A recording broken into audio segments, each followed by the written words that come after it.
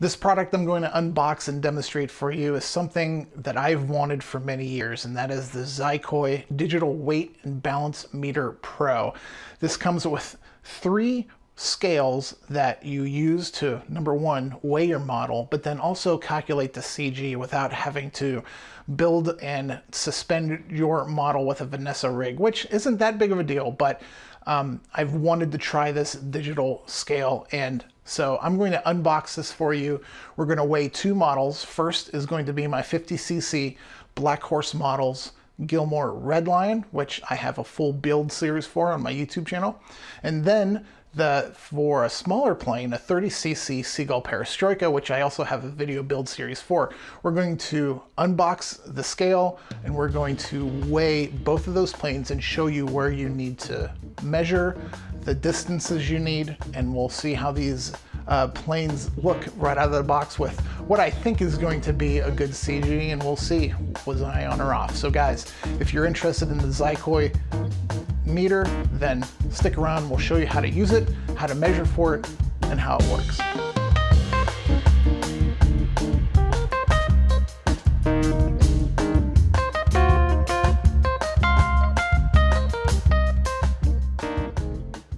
So here we are at the bench. Here is the box for the Xicoy as it comes in the mail, and we'll just show you all the different sides just so you know what to expect and what it looks like. Nothing too fancy with the packaging, but it's well packaged. You'll see there's a big piece of foam in there that holds the 3 scales and the control unit, and then this bag has the included male end servo connectors that you use to connect the scales to the control unit.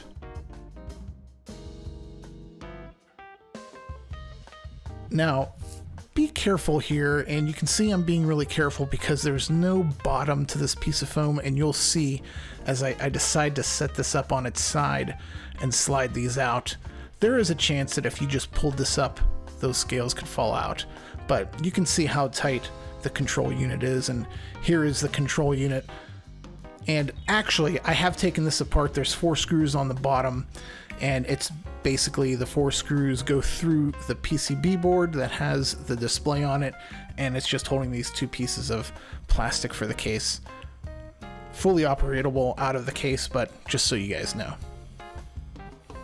So now let's take out the scales. And in fact, I actually have these upside down, but they're in there pretty tight, but I would just be careful when you're pulling this whole foam piece out. I'm very impressed with the quality, the look, and the feel. These are nice and heavy. They seem made well. No complaints here. And look at that concave top. That is really, really cool feature because that's just going to help your wheels, because you're always going to be setting wheels on these scales. It's really just going to help those wheels sit right in the center. And also I was worried, I was thinking, how are you going to know exactly where the center is? And you can see on the bottom there is the servo connector, and so in the pictures coming up I'll show you how I used that servo connector to kind of mark the center, because you really need to measure from the center of these scales. So more info coming up on that. So here is the control unit powered up, and I want to show you, I have this unit stores up to 100 model memory. So you can see I placed the Red Lion that I'm going to measure first, and you see 3 measurements here. The first 2 are very important, the third one not so important, but we'll talk about it. So the first one, where it says 1400 millimeters, that is the distance between the front scales and the rear scale. Now that's a tail dragger, and we'll talk a little bit more about that. The Red Lion and the Perestroika are both tail draggers, so I'm going to refer to the front scales and the rear scale. So the second value, where you see 68, that's the distance between the front scales and where the CG is. Now this is a little confusing because the manufacturers of our planes don't tell us where the CG is compared to where the center of the wheel is. They usually tell us where the CG is compared to the leading edge of the wing. So you're actually gonna have to take a different measurement to figure this out. I will show you that coming up here in a second. This next, where it says 1200 millimeters, I didn't change that. That's default. That is if you have a select spot somewhere on the airframe where you can add or take away weight. And if you do, and you know that measurement, then the computer can tell you exactly how much to add there or take away to achieve your desired CG. So I'm not using that feature in this video, but just letting you know what it is. Finally, the tricycle or bicycle. This is a little confusing because you can imagine a tricycle is a nose gear airplane, but when I hear bicycle landing gear, I think of like the U2, where you have one wheel in front, one wheel in the back, and then wheels on the wingtips, so it goes back and forth. But if you think about it, actually, bicycle landing gear means that one set of landing gear is in front of the CG and one is in behind. So technically, tail draggers are bicycles. I would have liked to see that say tricycle or tail dragger, but nonetheless, bicycle and tricycle. This is a tail dragger, so we're going to choose bicycle. And for that 1200 millimeter, the distance for the weight placement, if your weight placement is behind the front scales, you're going to put a negative value, and if it's in front of the front scales, you would keep it a positive value. All right, so let's head over and look at the red line and look at these distances you have to measure. So first you have to get the plane level, and the first measurement, 1400, the distance between the front scales and the rear scale.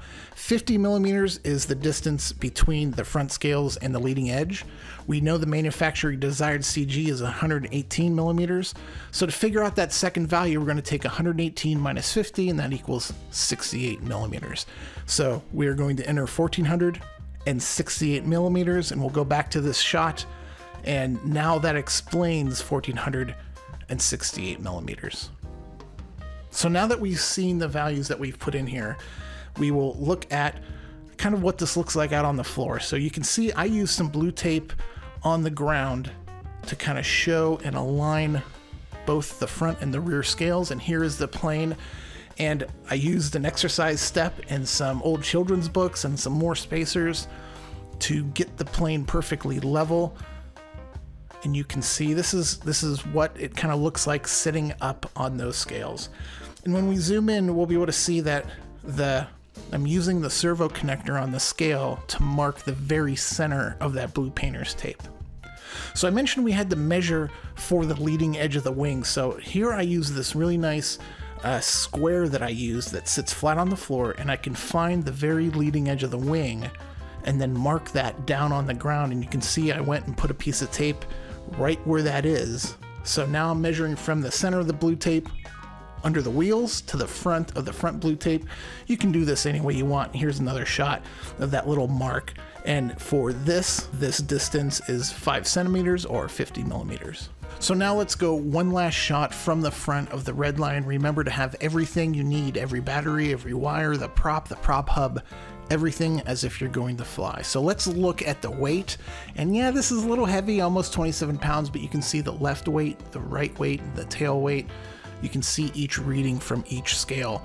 And now let's go to the CG screen, and right now it's saying, as it sits now, the measured CG is 64 millimeters. So what we do is take 64 plus 50, that distance from the front scales to the leading edge, and we get 114. So right now, the CG is 114 millimeters, and it's 4 millimeters nose heavy compared to what the manufacturer states. So we can make some changes. So let's take a look at the Perestroika. We have it leveled out 800 millimeters between the front and rear scales. The leading edge near the fuse is 80 millimeters from the front scale. The manufacturer's CG is 175 millimeters. So we take 175 minus 80 and we get 95 millimeters, and that's that second value we will plug into the control unit. So same type of thing, and you can see I have a new piece of tape up there to mark the new leading edge. And we'll go ahead and get the plane up. Now, this is a smaller plane, so I didn't need to use as many children's books to get it perfectly level, but you have to get the plane level, and here it is sitting up on the scales, the front wheel. And I didn't remove the red line's leading edge tape, but over on the right, you can see the new Perestroika leading edge tape, and that's 80 millimeters from the center of the front scale tape.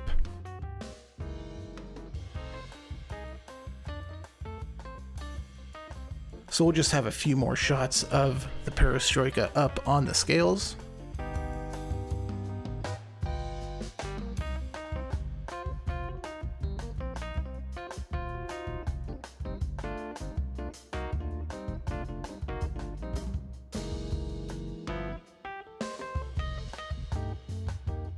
And we'll go over and look at what the readouts are.